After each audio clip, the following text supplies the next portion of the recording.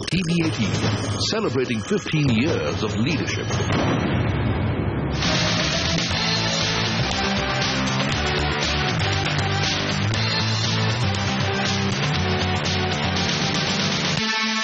You know, speaking of change, and as you said, you know, it's a very, very dynamic environment that you deal with.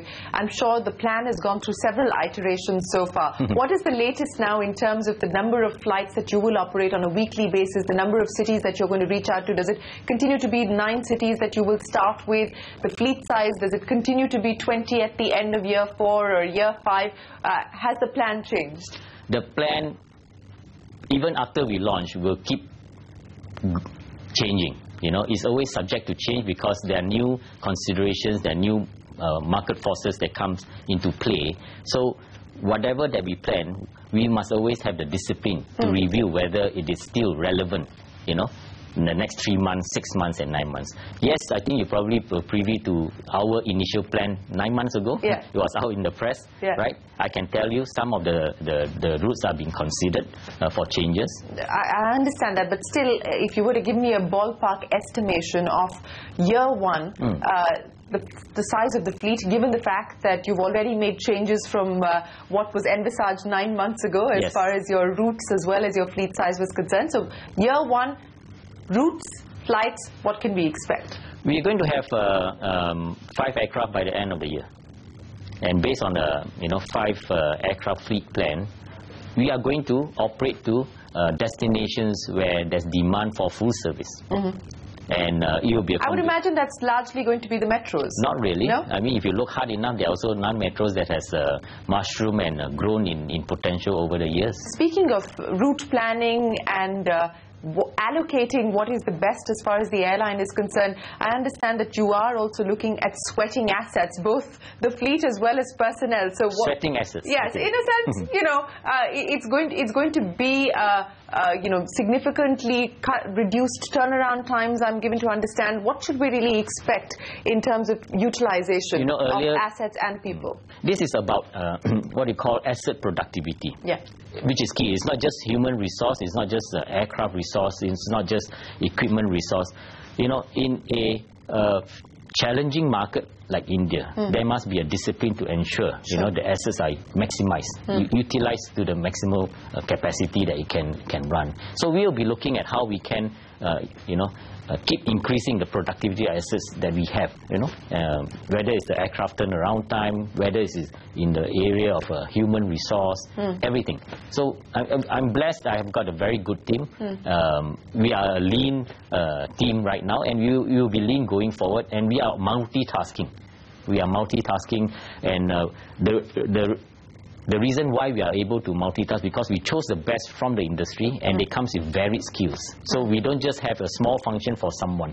They are able to multitask, and they have been excellent, because without them I wouldn't even dream of being where we are right now, just waiting for the final hurdle to be cleared in such a short time. I'm sure you've assessed what the competition is doing in India at this point in time. You've only got one full-service carrier in that sense to contend with, which is Jet, but you've got to treat the low-cost carriers as competition also. What's your own assessment of what the competition is doing right? What are the vulnerabilities that you can perhaps zero in on? Each airline today is doing things for specific reasons. We are open to competition. My background, I've been with SIA all this while, and in the 4 overseas markets that I was posted to, competition is keen. In fact, some of them are even keener than India. And we welcome competition, and in fact we like competition because at the end of the day we like to see the benefits of a competition flowing to the customer itself. It keeps us on the toe, right? So I wouldn't want to comment so much about the vulnerabilities and what they are doing, whether they are doing right or wrong. But I like to focus on what Vistara will be doing. So we will be providing value for money, product and services that will leave behind a lasting, memorable, positive experience with the traveller. The first day they come on board, they're going to get that memorable experience for them to want to keep coming back over and over again to travel with us. You know, I'm sorry to labor on this issue, but everybody says that, right? Yeah, that's right. And you're right that perhaps we shouldn't focus on the competition's vulnerabilities or strengths, but perhaps we should focus on the points of differentiation as far as Vistara is concerned. Very simply, the 3 points of difference. And you know, yes, we all expect the best in terms of customer delivery and customer experience and so on and so forth. But 3 points, both from a front-end perspective and a back-end perspective, as the key points of differentiation. I just have one line. Yeah. At the end of the day, when they travel with Vistara, they're going to feel they have received a personal and seamless experience, thoughtfully delivered. And let the passengers be the judge at the end of the day, whether we have provided the market and them with a differentiated product and service. On a lighter note, have you been testing the competition yourself? What have you been flying these days? You know, I told you I've been here since 1st December. Yeah, so it's been a year. I've been traveling a lot. Yeah. So have you scoped out all the competition? I travel on all the Indian airlines. Which is your preferred Indian airline? Vistara. Well, good answer. But Phee Teik, let me ask you this. You know, in terms of regulation, and you said that this is a pro-business government, the economy is expected to pick up and so on and so forth. But as far as specifically regulations for the civil aviation sector is concerned, there continues to be back and forth on 520, whether it's going to stay, it's going to go. The latest we hear is it's likely to go. We don't know when. But as and when the government were to decide to do away with 520, when do you believe you will be ready to go international from India? You know, based on the reports and the position taken by the government on the subject of 520, I think the writing is on the wall. We welcome the change, the repeal of this rule that has so far been penalizing the Indian carrier. There's no such rule that prohibits the foreign carriers from operating into India. As and when, and we'd like to see that this 520 rule gets repealed very soon. And we have overseas ambition. Yes, of course, when we first set foot into India, we know there's a 520 rule. So our operation, our structure, our plan has all been geared up to operate the domestic operations for the next 5 years. But as and when the 520 rules goes away, right, we will look into operating into on the international sectors.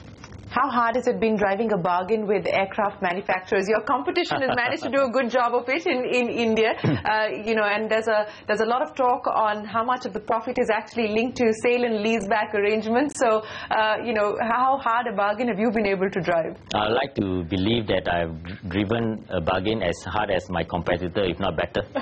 Yeah, simply because, you know, we are not just another airline. We are Vistara, born out of 2 iconic brands. We are here for the long haul. This is a brand everyone has been looking forward to. It's a brand that will stay. It's a brand that will be enduring. Every partner would like to do business with us. As I said it before and I'll say it again, you know, if not for the good support, not just of my excellent team that I have with me, I'm blessed to have such a great team working with me, but also the support is coming around from the various parties, whether it's the aircraft manufacturer, whether it's the aircraft lessors, whether it's the GDSs, whether it is the system provider, whether it's the government. We have got tremendous goodwill from day one because everyone would like to see the success of this Vistara brand in India and in the world.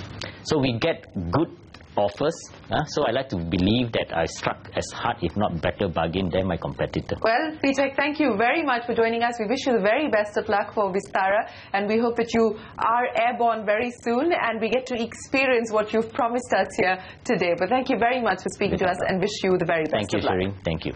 Well, on that note, it is time for us to wrap up the CNBC TV 18 special. We'll see you again. Till then, from the entire team, goodbye and many thanks for watching.